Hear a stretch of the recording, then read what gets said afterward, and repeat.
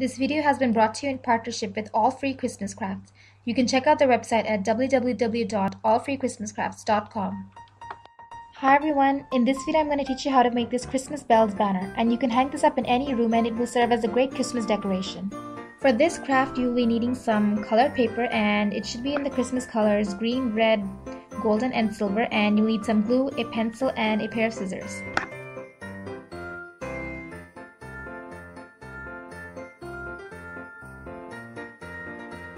So the first thing you're going to do is draw some circles at the back of your paper, and you can take some circular object for help, or you can even use a compass.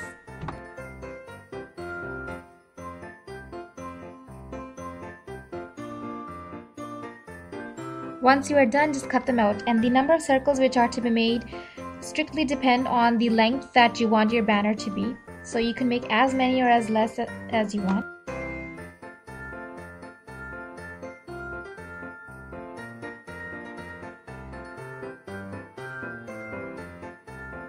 Then for some variety, I also made a different shape to represent Christmas lights. What I did was I just drew on a circle, and then from the center of it I drew two lines, equal lines, on the top and the bottom of the circle, and then I joined those lines to the side of the circle.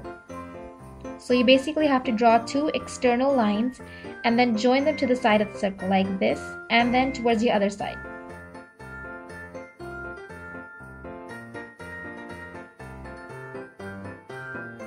Then once you're done, you'll have a shape like this, kind of like a circle with two triangles on each side, and this is the shape which represents the common Christmas light. Then you will have lots of Christmas light cutouts like so, and then you just have to decorate them with the golden and the silver paper.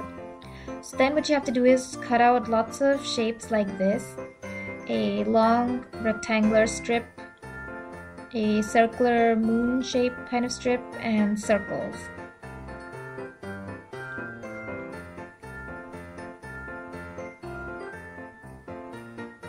Then you're going to arrange them like this. I've slowed down the video so that you can copy my design, or you can also make your own. So you may want to pause the video at this moment.